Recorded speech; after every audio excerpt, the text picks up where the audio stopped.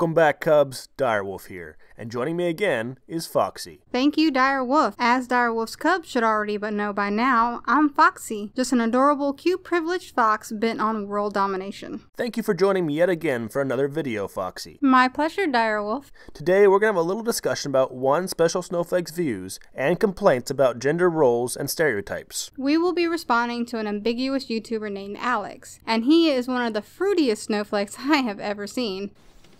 Fagalus?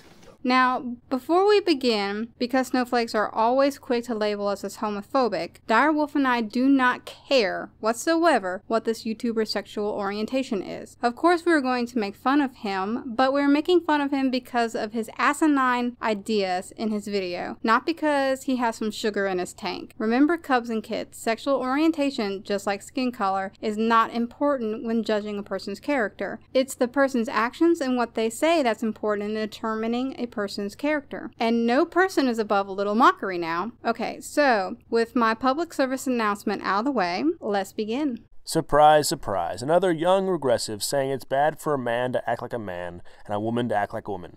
This should be fun. Let's hear what Alex has to say. Hey guys, so today's video is going to be about gender roles and my thoughts and opinions on them. I personally think gender roles put women and men in boxes, and I feel like they limit their potential. Sorry, but a toe is a toe, and a roll is a roll. And if we don't get no toes, then we don't eat no rolls. I made that up. This may be true in some places around the world, some third world places in the world that have limited opportunity in general for all people, and especially not the freedom to do things that are too far outside the norm. But that's not true of the Western world. In the Western world, you are free to do and be anything that you are capable of. You have the freedom to choose. And in the West, if you go against gender norms, yes, you'll be seen as being different because you are different than what is normal. However, in the West, you are not forced to conform to those gender norms. Use yourself as an example. No one is holding you down and forcing you to follow the roles of either gender. You're not actually complaining about people forcing you into either box because no one's forcing you into the box of either gender. What you're really complaining about is that people have certain expectations of you based on your gender and you're not meeting their expectations. There is a huge difference between being forced into a gender role that you do not conform to and simply not meeting someone's expectations of what your gender role should be. The hypothetical former would take away your freedom to choose to be as weird as you want to be, but that's not what's happening to you. It's the latter, which is only going to affect you as much as you care about other people's opinions of you. I'm wondering if he's got this mental image in his head of what it was like back prior to World War II. In today's modern society, gender norms have blurred a bit, and it was World War II that helped push past the old school gender norms. However, even though most of the traditional style gender norms have been blurred or almost eliminated, some basic gender norms still exist due to evolution, biology, and culture. These norms are not as strict as previous norms were. Therefore, that so-called box that Alex believes people are being placed in doesn't exist anywhere but in his overly greased up head. Like, for example, boys at a young age, they're told you cannot cry, like, suck it up, you don't have feelings, and if you have other feelings than anger, that's weakness. And I feel like that's so wrong for so many reasons. First off, no one's teaching their sons they can only be angry. No one wants their children to be perpetually angry. However, it is very normal for men to teach their sons not to reason with emotions and to have a control over their emotions because it's a life skill. If you want to produce stable, mentally tough, resilient male adults, then you need to teach them to have a control over their emotions and to not reason with emotions. If you do not do this, you will produce adults that deal with their emotions like this. You're fucking a white male! You're a white man! No, I have done my research. Bullshit!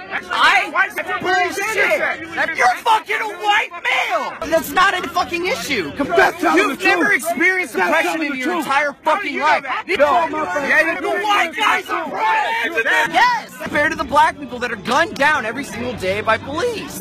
You're a white man! You're fucking old! I am a fucking punk! Old ass piece of shit! Old! But baby boomer! You're a white man! No! What have you done to benefit this planet? I've done my research. You just running your mouth. As what we all do to each other. The white guys are right! Take your sugar fairy ass on somewhere, dog.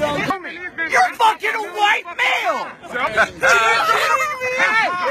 Oh my god, the white guy's how could that happen? Holy fuck, that clip makes my fur stand on end every damn time I see it. It's like nails clawing at my brain listening to a grown-ass man act like a 3-year-old throwing a tantrum. Like Wolf said, no parent worth their salt is teaching their sons that they are not allowed to have any emotions other than anger. Boys still cry when things upset them or they're mad, and their parents are not beating them, telling them to suck it up. I asked Oppressive Hubby about how his childhood was and how he was raised in regards to his emotions and the expectations his parents had of him as a male. He told me that he was expected to act his age and that he was raised to have control over his emotions and not be governed by them. Did he cry when he was little? Of course! All kids cry about things. Did his parents beat him down and tell him he couldn't cry because he was a boy? No! They talked to him calmly and got him to gain control over his emotions so he could stop crying and think rationally. That's how all kids with good parents should be raised. Even females are taught this, but as females, we are biologically more emotional than males because of the hormones we have. It's normal. There's nothing wrong with it. Also, boys need to be raised to be emotionally stronger because that's a part of our evolution. Men evolved to be the hunters and the warriors, and you need control over your emotions for that. And from my personal experience in life, anger was always considered the weaker of the emotions because it's easier. It's easier to be angry, and it's harder to remain calm. So no, anger is not considered the go-to emotion for males. Or like the stereotypical man would like work in construction and like be so manly, and jobs like construction are stereotypically held by men for 2 very good reasons. First, because men on average have heavier, larger skeletons and more muscle mass and are more capable of doing the job. Second, men are naturally more inclined towards or interested in doing those kinds of jobs. This stereotype is a great example of how gender roles, by and large, are determined by biology and the dimorphous nature of the sexes, and not by bigotry. Damn biology. It's getting in the way of Alex's narrative. Super strong, muscular women that can deadlift your sorry ass and body slam you are the exception, not the rule. Because of that evil thing called evolution again, women have evolved to be the gatherers and the caretakers of children, which are not that physically demanding. I think Alex brought this topic up because he will probably look like this in any physically demanding job.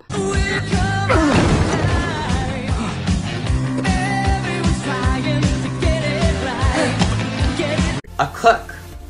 A cook, for God's sakes, is not even like society's norm for a man.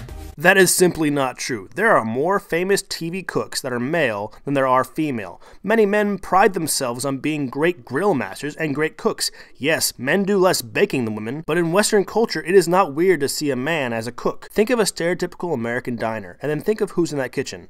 More often than not, you'll see a man, because that's what's depicted in movies and in TV shows, as well as in reality. Did Alex just stereotype men? Is he claiming they can't cook? Men have dominated cooking jobs for years, and there's nothing wrong with that. I mean, hell, Oppressive Hubby can cook way better than I can. Should I be triggered? Hell no! I get free meals. Thank you. Alex is just grasping at straws at this point. Like, fuck you. You should clone yourself. Why's that? So you can go fuck yourself. And like, society tells men that they have to be like this big muscular guy and be like so strong and like protect his family. Are you saying that men should not protect their families? Men are expected to be the protectors and breadwinners because they are naturally given the body size and strength to do that job, while women have a drastically different body type that allows for childbirth. The difference in the expectations of the genders is based on the difference in ability and practicality. Are you jealous, Alex? I think you're jealous. That's funny. Kind of weird. I know flagpoles that are bigger than you. Anyways, enough with Alex projecting his inequalities for the moment. It's not a good thing if a man fights like this.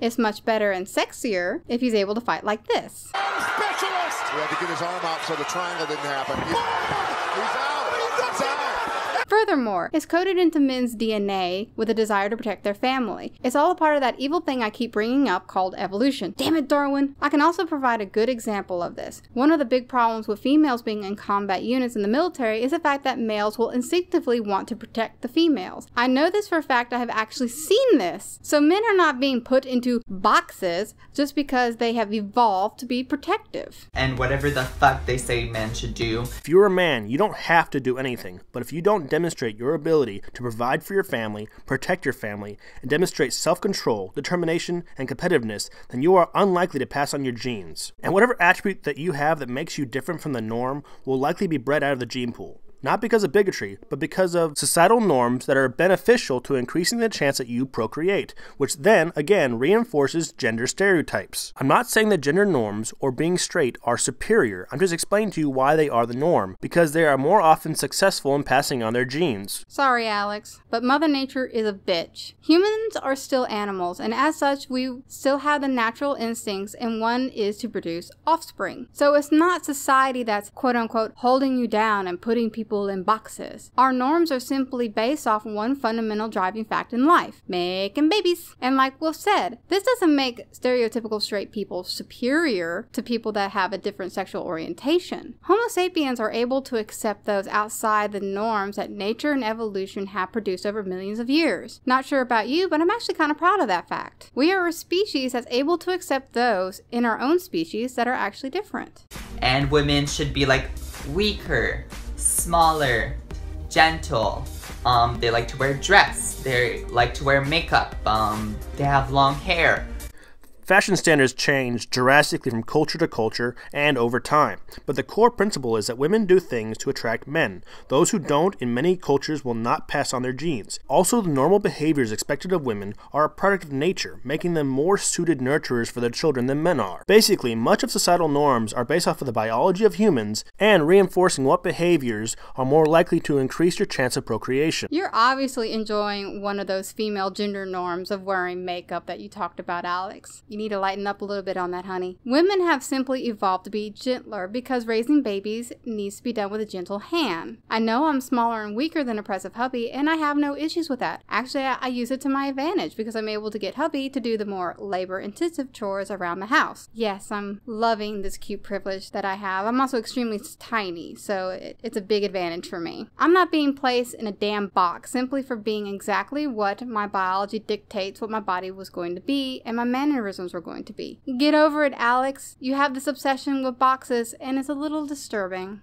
Like, this is so stupid. No, saying that because you don't fit the norms, that the norms for other people need to be changed to fit you, is stupid. What is stupid is the incredible hubris required to say that the rest of the world needs to change to fit you. You're an only child, aren't you?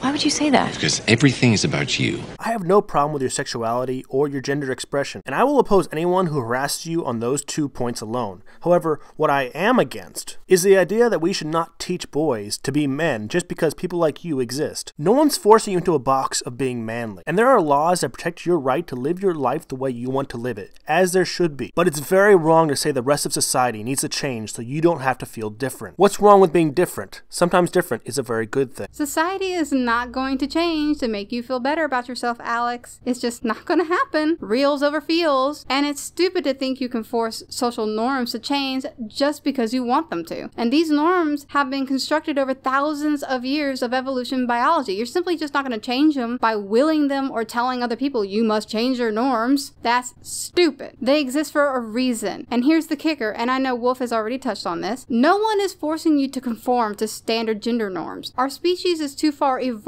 to chastise someone simply because they are different. I feel like society created those gender roles and stereotypes to be able to categorize every single person. Society is not a hive mind. We all individually put people into groups because it is a natural part of our psyche to see patterns. What we perceive as normal for gender roles is simply the norm of the behaviors that we see, and they are the norm because they are successful. I need to point out that Alex is actually guilty of what he's ranting about. He's made himself out to be a stereotypical gay guy. I mean, you can easily tell that he's a bit flaming from his over-exaggerated gay and female mannerisms. Isn't he putting himself into that stereotypical gay guy box? What's wrong with being a manly gay guy or a feminine lesbian. Society has accepted and embraced all sorts of new norms and personal expressions. And I feel like if society can't categorize someone, they're kind of scared of it.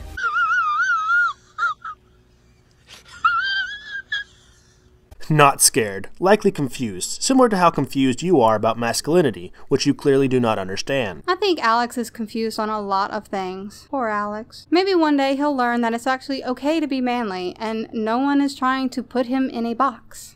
Ah, how shall I do it? Oh, I know. I'll turn him into a flea. A harmless little flea. And then I'll put that flea in a box. And then I'll put that box inside of another box. And then I'll nail that box to myself. And when it arrives, I'll smash it with a hammer! Like, let's be real.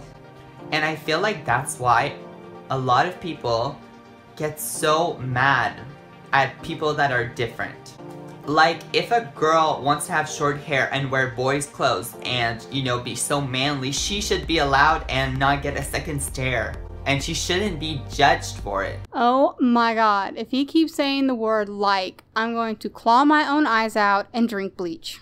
It's an expectation based on the norms of biology. You don't have to meet them, and if you don't meet them, that's fine. But the expectation and the uncomfortable reaction to being faced with something different than the norm is natural. The reaction is usually not malicious, and generally people get over it. However, it's pointless to try to change that fact. You can still be accepted for who you are without trying to change the norm. Accept the fact that you don't have to be normal to be happy. Like, totally, Dire Wolf. Like, I couldn't say it better myself, and I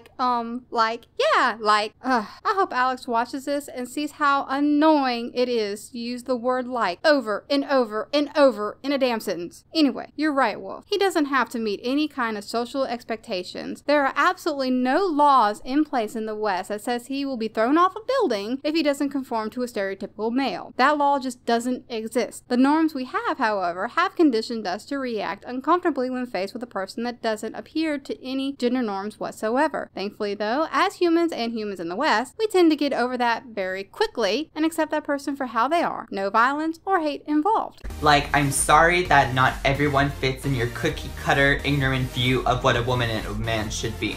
And I feel like gender roles shouldn't limit a person to what they want to do. Like, if a man wants to be a nurse, for example, society would say that a man is a doctor and a girl is a nurse. You have no proof of that. What are you talking about? There are many female doctors and male nurses. There is no societal barriers, only a divergence in the number of each gender choosing these career paths. I think he's starting to lose his mind. There is no way he can maintain that level of mental gymnastics without permanently spraining something in his head. Sorry, Alex, your narrative has completely collapsed. And I'm sorry you obviously have no clue about how the world works, or have an actual understanding of what gender norms are in today's society, or even where they came from.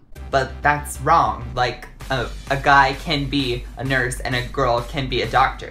Yeah, I just said that like 10 seconds ago. Ugh, there are men nurses and there are female doctors. Does he live in his own reality or something? You know, like an alternate reality where he's a permanent victim of an imaginary bigotry? This video is probably going to be such a mess. You should probably have said that at the beginning of the video. You gotta warn people if you're gonna waste 10 minutes of their life talking about something that makes no sense. Okay, I didn't even have to open the video to know it was going to be a mess. The thumbnail to his video is telling enough to the amount of bullshit that it was going to have. But I just wanted to, like, get my point across, and I just want people to stop judging others because they're not like the norm of what society thinks they should be. Good luck with that.